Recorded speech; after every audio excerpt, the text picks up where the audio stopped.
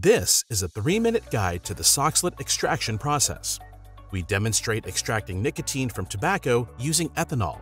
The Soxhlet extractor allows for efficient extraction of compounds like nicotine through a method of continuous solvent washing, facilitated by its unique siphon mechanism. We begin by preparing our apparatus. Our setup includes a Soxhlet extractor, an all-in condenser, a round-bottom flask containing 200 grams of ethanol and boiling stones for smooth boiling, and a heating mantle. Notably, we're utilizing a transparent glass sample holder with a glass frit filter for visual clarity, although traditionally, opaque cellulose thimbles are used. In this demonstration, we use commercial-grade filter cigarillos, prepared by cutting them into 2 to 5 millimeter pieces, excluding the filters. Approximately 1.3 grams of this tobacco is placed into our glass sample holder.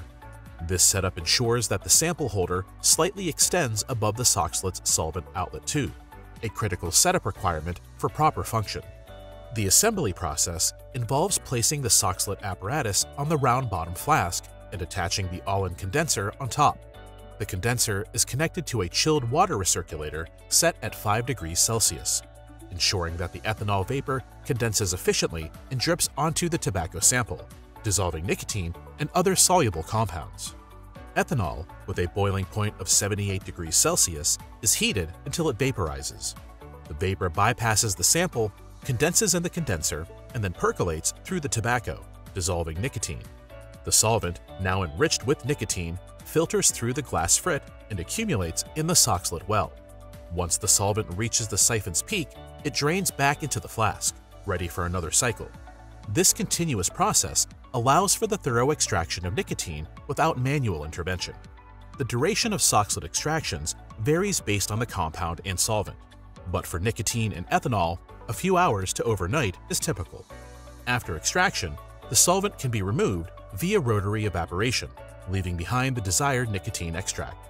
It's important to conduct this experiment with appropriate safety measures in place, including the use of gloves and safety glasses, and to operate within a well-ventilated area or under a fume hood to manage the risks associated with concentrated nicotine and ethanol.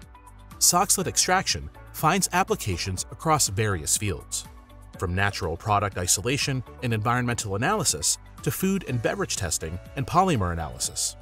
Its ability to perform autonomous cycles makes it a valuable tool for extracting a wide range of compounds. Despite its efficacy, the Soxhlet extraction has its limitations, including the potential for incomplete extraction and the dependency on particle size. Enhancements, such as ultrasonication, can improve extraction efficiency and yield. For more detailed insights into Soxhlet extraction and its applications, visit our website, healsure.com/Soxhlet, or contact us for further information. Subscribe to our channel for more educational content. Thank you for watching.